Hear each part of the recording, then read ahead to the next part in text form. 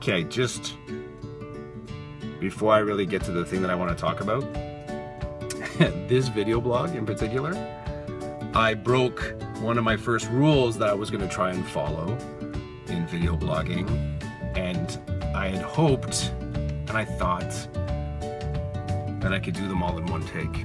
So just note to self, note to anybody who decides to watch this, this is my 4th try at this one, and the process so far, I thought I could kind of get the spontaneous thought process out and get it captured on my iPhone, and I have a small window of opportunity while my family is busy doing a couple things. I thought I would just get one of these things posted. So really, this is like my version 3.75 for this one post. So I'm gonna try and get this all in one take this time, because I actually have some errands to run, but I have some thoughts I want to get out of my head. So the thing that's been rattling around in my brain this week is a mixture of a couple different things. First and foremost, listening to a podcast this week from Roland Chidiak, and in the podcast he was talking about what it takes beyond the teaching just to stay focused to the work that supports teaching, and in particular this episode was talking about the grind, as in when you know you're doing lesson planning, and you know that you're going to be interacting with kids, and you know that you're going to be talking to parents, and you know all these things that are kind of specific to the teaching. When you decide to do something outside of that, so it could be the video blogging, it could be doing a podcast, it could be writing, it could be a lot of these things that are kind of extra to your teaching but are integral to you improving your teaching. The grind becomes the gotta get it done. Doesn't matter if it's the editing of this video blog, it doesn't matter if it's the interviewing that Roland is doing so well, Roland Chidiak Connects, by the way, but the grind and that sort of dedicated, semi-scheduled, gonna get it done, white-knuckled, have to get this piece out, and work that through your time management of being a dad, being a friend, being a husband, and sort of being self. So that's the first part, the grind. The second part was around a question that I saw posted on Twitter this week, and the question, I think it might have been a retweet. It was a retweet. I don't want to misquote who said it, so I'll just withhold, but the essence of the tweet was, can you name 5 people who are doing your job better than you, and what can you learn from them? Bit of a mind blower. Gave me a real pause, because in my brain I thought to myself, absolutely, I want to know these people. I want to find these people. I know they exist. So that's part 2 to this. The third part is, okay, how do I tie together the grind, so which is just the work, and then the finding these individuals that could improve my work, and how am I going to make that work in my current schedule? So the truth of it is I can't really carve out any extra time, because life is just too busy right now. It's just too busy. Too many things going on. Busy at home, busy at work, busy in life. So if I don't have the extra time, how do I make better use of the time that I have becomes the question. And ultimately, this is always the question, I'm imagining, for anyone that's involved in education. How do you sort of rejig within the box, not necessarily get outside the box, because outside the box sometimes is a lot of fun, but you still have all that stuff in the box that you have to take care of. So I'm going to try and do this, improvise and rejig within the box. So here's my pursuit. What I'm going to try it as a this semester only. So this will be a professional, self-imposed professional learning opportunity where I am going to actively try and apprentice under 5 people that I think right now are doing not only fantastic work unto themselves, but really I do think represent parts of what my current job entails.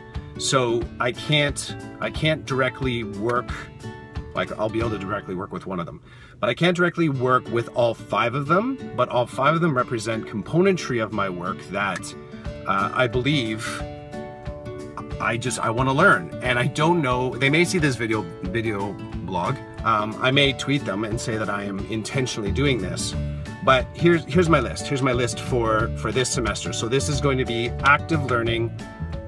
I'm going to call it an apprenticeship.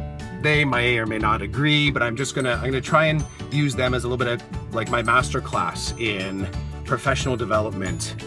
And I'm gonna have to stick to a digital model because, well, I don't think I'm actually, one of them I will see frequently, but the other 4, not likely that I'm gonna have any direct connection with them apart from talking online. So first off the top, I'm gonna keep following Roland Chidiak. Roland Chidiak has, I've been talking to for a little while online, just some Twitter conversations. I've listened to quite a few of his podcasts, and I'm really fascinated with his journey from podcast 1 to where he is right now. And I mean, his interviewees are fascinating as well. And I love to hear how he talks about not only how these individuals are connecting to their own work and their circles outside of that, but how he has connected them and what he has how he has grown through that. So Roland, I'm gonna learn from you. I'm gonna listen, I'm gonna get through your podcast. Now, bear in mind, none of this is gonna be sort of creeper lurker kind of stuff. I'm just gonna continue to connect and continue to talk and continue to sort of learn from all 4 of these individuals that I'm hoping that nothing will change other than I'm kind of saying, here's my 5 that I'd like to follow and learn from in the next few months. Second, Alice Keeler. Alice Keeler has become really a bit of a cornerstone in my learning around Google tools. She posts a ton of stuff. She supports a ton of people. She presents all the time. Her website is comprehensive. And if I needed to know, even this past weekend, I had to find something out about using sheets, spreadsheets, couldn't figure out, bashing my brain trying to figure this one out, and she was there. She was there. She helped me. She helped me to understand what I needed to do. She gave me a quick fix, and it worked. So far, that's Roland Chidiak, Alice Keeler. Third person, Will Gurley. Will Gurley is a phenomenal sort of bundle of energy, an elementary teacher in my school board. He's involved with TED, TEDx, and TEDx for Education, does online lessons, and just in general, I find myself kind of simpatico with his philosophy of teaching, his intentionality in making sure student voice is heard and working with students and getting students to sort of bring their best to the table. And I'm fascinated by also his involvement with TED and all the great work that organization does. So Roland Chidiak, Alice Keeler, and Will Gurley so far. Geez, I cannot drop this. Roland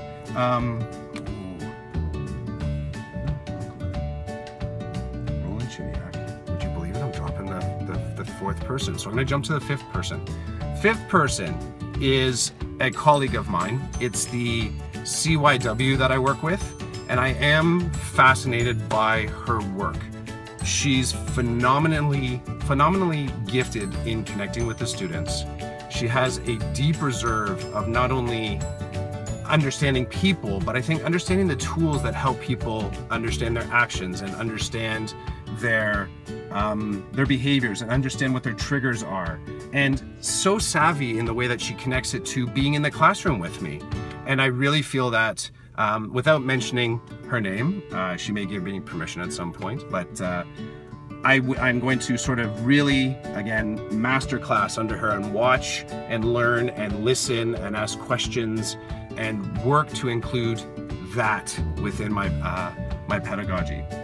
And I guess finally, Roland Chidiak, Will Gurley, my CYW that I work with, Alice Keeler, and a final person that I have read kind of in bits and pieces, like a lot of what's being posted. It's more of a digital, I would say sort of digital fanboy, but really got me hooked on having a presence in the digital world where you are an advocate, just an ardent advocate for students and an ardent advocate for students that may not necessarily get their voice out there. And you know it, you know you have to represent them. And This individual name is Jamila, and she is a phenomenally gifted presenter, speaker, host. The stuff that she posts about teaching, I really enjoy it. And every opportunity that she gets, she is representing the child in education. No matter the challenge, no matter the learning style, no matter the socioeconomic positioning, she represents, and she represents so well. So there's my 5, okay? Roland Chidiak, Will Gourley, Alice Keeler, Jam Gamble, and my CYW that I work with. I'm coming to your masterclass. I'm really looking forward to it. This is gonna be awesome. I'm gonna learn a ton. Thanks.